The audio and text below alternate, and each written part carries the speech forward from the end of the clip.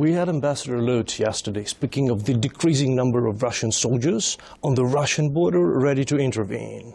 But when he spoke about them, he spoke about the contingent, the troops that are staying on the Russian soil. But when it comes to Ukrainian data, to Ukrainian intelligence, our officers say that they see a much more, say, vivid movement of Russians and not the so-called local militias on the territories of Lugansk and Donetsk. I just wonder whether you could brief us a little bit more on your intelligence on that. I say, well, to be honest, I'm not sure I can shed much authoritative light on that.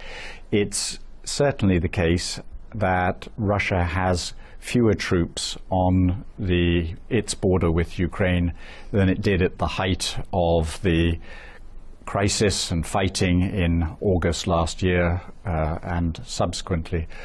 But the fact remains that Russia is still actively supporting separatists in those two oblasts, and that remains a very deep concern for NATO. This is behavior that is totally unacceptable in modern 21st century Europe. Where we go from here, I think, depends very much on what Russia does. What the United Kingdom wants to see is full implementation by all sides of the Minsk agreements. That requires, in the end, Russia's respect of Ukraine's border. But you see, the main objective, the main goal was to let the Ukrainians control their border until the December 31st. And there were only 3 weeks left, and the Minsk doesn't seem to work. Actually doesn't work. So what's next? What do you think of that? I think it's hard to be absolutely sure. There is a risk that Russia is simply trying to freeze this conflict. We hope that it will be possible through diplomacy to bring forward movement in the Minsk process, even if the 31 December deadline is not met. What could be the next deadline? What do you think? I hesitate to suggest. I think it's, even at this late stage, too early to say exactly what the parties to the Minsk agreement are going to be able to agree as next steps. But what NATO suggests, what UK suggests, I mean, okay, you may say that you're an ambassador and a diplomat and this is not your game, but still, this is your game, this is our game. I mean, this is a game for Europe. So what if, I mean, there should probably be a discussion in NATO headquarters about what to do with Minsk if it fails. So is there any proposals from the NATO, from the United Kingdom? Fair question. I would expect that ministers tomorrow, when the NATO-Ukraine Commission meets, will discuss with Foreign Minister Klimkin what happens now to the Minsk process. But I do need to make clear that NATO as an organization is not a diplomatic player in the Minsk process as such. NATO's job is to provide political support to the Ukrainian government and practical support, for example, on defense reform. The defense reform, this summer, it was pretty hot in here. I mean, the Ukrainian defense minister looked okay. NATO seemed to be more or less satisfied with their declarations. But what we see is that, well, one of the projects, the special forces that should be created in Ukraine, it's still a bit, it doesn't work. Difficult. Yeah. So what do you make of Ukrainian progress? How do you see the Ukrainian progress, if there is any? Or you should press Ukraine to do more to gain some more support? I think there has been some progress, but the NATO trust funds and NATO engagement have really only been in place for a little more than a year. So it's still quite early days on reform of command and control, cyber, logistics. Training is being provided by a number of NATO allies bilaterally, and it's a multi-year task.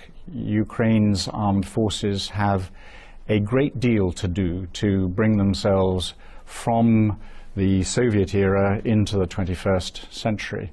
This isn't going to be easy. It requires both real commitment and a lot of patience, I think. I think you were one of the few diplomats who wrote about Crimea a year after Crimea. But that's very, you know, we loved that in Ukraine. How do you like the blackout now? Blackout in what sense? Blackout in Crimea. How do you like what is happening now? I mean, the Tatars are sort of blocking the energy and the peninsula itself. What do you think of those measures? Well, I think it's just part of the continuing tragedy of Ukraine after what has been done to it by Russia. For NATO, this was a deeply shocking event. The first annexation of one country's territory by another country since the end of the Second World War. The total opposite of everything that NATO has stood for since its creation, and especially since the fall of the Berlin Wall. So it is a state of affairs that is going to continue to attract focus from not just NATO allies, but from this organization, because of what it tells us about the way that Russia regards security in Europe. And that annexation of Crimea has caused NATO to begin to change the way it thinks about preserving security in Europe from top to bottom and side to side of this organization. What's next for Putin? The Bosphorus is closed by Turkey. Sounds good. But what could be next step? Well, you would be a valuable man if you could predict, or if I could predict. And that is one of the things that is most worrying about what President Putin has been doing. It is difficult to predict. There is a lack of transparency. The Russian state lies about its activities. Again, this is the very opposite of what a secure world requires, which is transparency, predictability, and trust. Where we go from here depends very much on Mr. Putin's decisions, but I, and I think many of my colleagues at NATO, fear that he is leading Russia into a dead end economically and politically. And that isn't good for any of us. Yesterday we spoke about ISIS. You spoke about Russian citizens being I tried to provoke you into some but provocative conversation, but still you mentioned the Russian citizens that are part of ISIS. Could you please brief us a little more on that? About the structure of this rogue state, quasi-state, and about the Russian role in it. Well, ISIS, ISIL, Daesh, whatever you call it, is a threat to stability in Europe and around Europe. To some extent, Russia shares those risks. So just as my country worries about our citizens going to Syria, getting training from Daesh and coming back as potential terrorists, so I believe Russia has many thousands, maybe 6,000–7,000 of its own citizens, Russian citizens, who are now fighting with Daesh in Iraq or Syria. And that must be one of the things that worries Mr. Putin. But still, he is a part of the game, don't you feel so? I mean, on the other side, he's not bombing ISIS or Daesh. His first concern appears to be, regrettably, to prop up the Assad regime, and by doing so, by putting military force behind Assad, he is backing a regime that is responsible for the most appalling crimes against its own citizens. Putin will have to take some responsibility for that.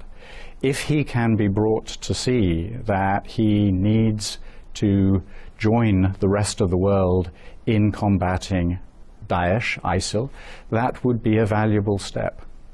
All right. Thank you, sir. we're forced to go. Well, the one thing is, I just wanted to give you a little book that we published with our team. This is about war in Ukraine, and it's translated into English. This is a story of war reporters on our side who do the reportage from the war zone. That's very generous of you. Thank you very much. Thank you. I mean, I just wanted you to have it. Thank you. I will study that with interest. Well, just some reportage and some personal stories about guys who stay on the front. That's it. Thank you.